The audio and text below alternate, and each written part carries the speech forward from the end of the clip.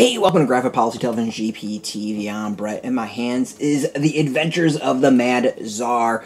Recently released on Comixology, obviously in print for some time. It's been released by Black Panel Press. Fairly new publisher to me, and I'm pretty excited to cover them a whole bunch.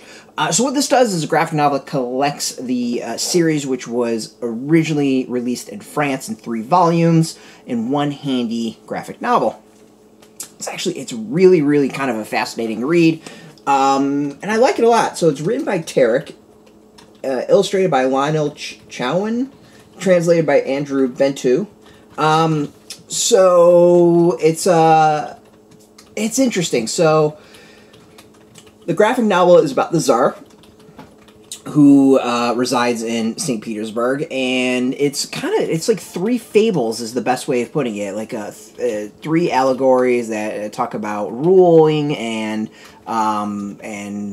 leadership and various issues that a leader might come up against, and it's really 3 interesting tales.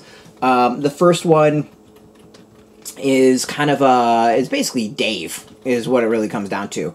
The Tsar decides to go out and see the actual people firsthand, gets thrown in a madhouse, his ministers are all conspiring against him, and then decides to replace the Tsar with the Tsar, who they think is just a madman in the nut house. It really is the film Dave.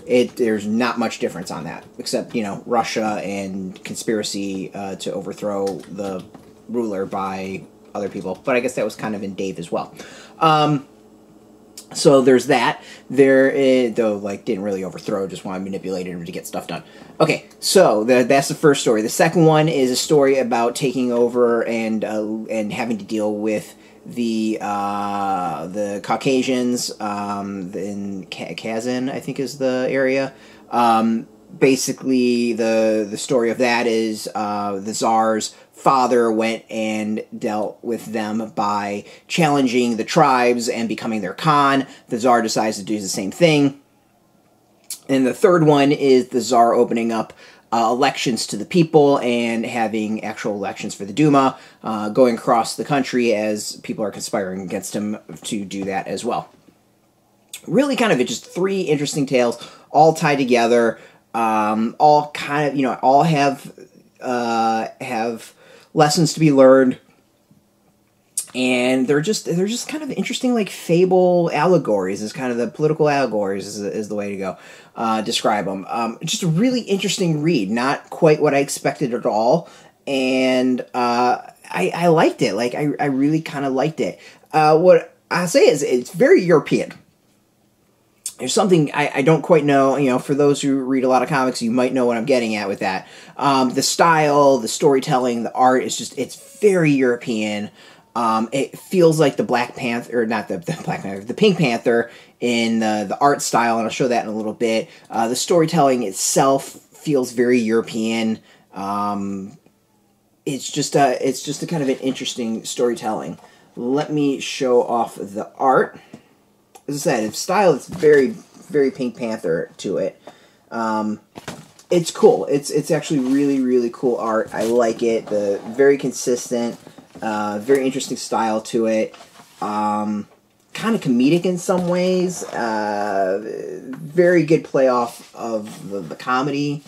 And it's good lessons and very interesting art to me. I like it. I like it a lot. So overall, it's a solid read. It's really interesting. It's very different.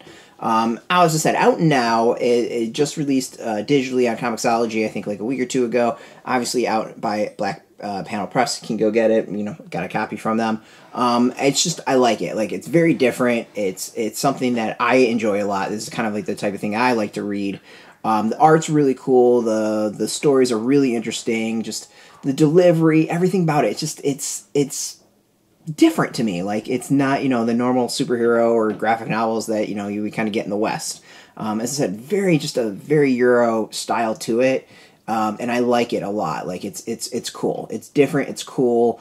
It just, I guess, was it Plimpton art cartoons? or animation. I think it kind of reminds me of that a little bit. I think that's the person I'm thinking of as well.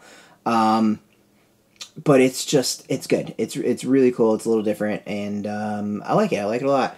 The other, well, I think it says it's like $29 a US.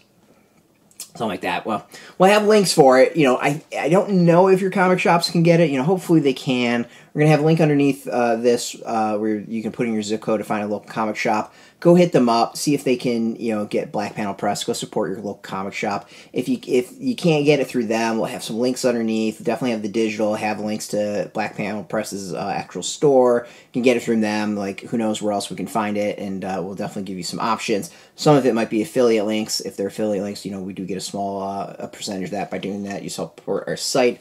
And I want to thank Black Panel Press for supporting us as well with the review copy. We got more coming from them. Really excited to review them more and more over the year and time to come. Some just really interesting voices, really interesting reads and comic books that I'm enjoying a lot. So go check them out and support them so far. So far, I think I'm 2 for 2 as far as enjoying what they've sent. So that's really cool. And thank you for watching. I of course appreciate that as well. If you're into comics, if you're into graphic novels, check us out every single day at graphicpolicy.com. We're on Twitter, Facebook, YouTube, Tumblr, all at Graphic Policy, keeping it nice and consistent. Until next time, keep reading those comics and keep it geeky.